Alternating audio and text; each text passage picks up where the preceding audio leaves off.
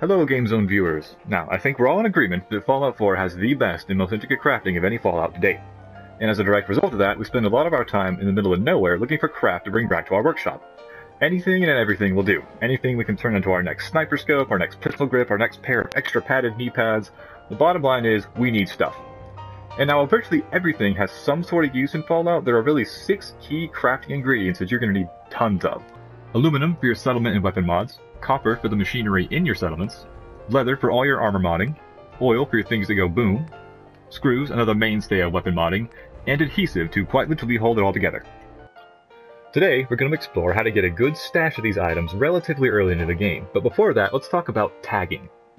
The idea behind tagging items is sort of filtering the stuff you want, so that when you go to open a chest and there's a bazillion items in it, your inventory limit is slightly less than a bazillion, you only take the stuff you really need.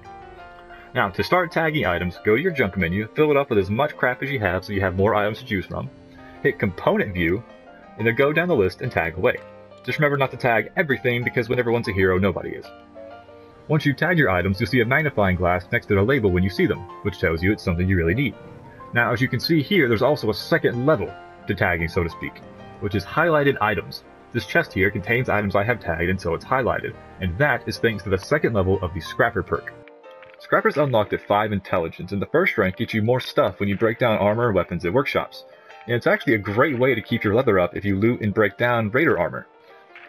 The second rank of Scrapper is where it's really at. It gets you rare materials from breaking down armor, and it also highlights items that you have favorited or tagged.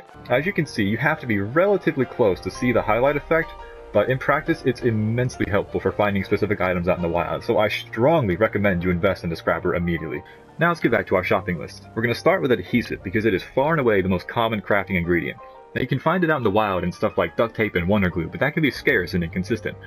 Thankfully, there's a much more reliable solution at every settlement. Farming. Of course, you still need the materials to start your farm. Water can be a hurdle here because it's difficult to find purified water outside of towns and settlements. Once again, the best way to get it is to get it yourself. Every advanced water purifier you install in a settlement will produce about 20 purified water every 2 to 3 in-game days, and you'd have to go absolutely craft crazy to spend more than that.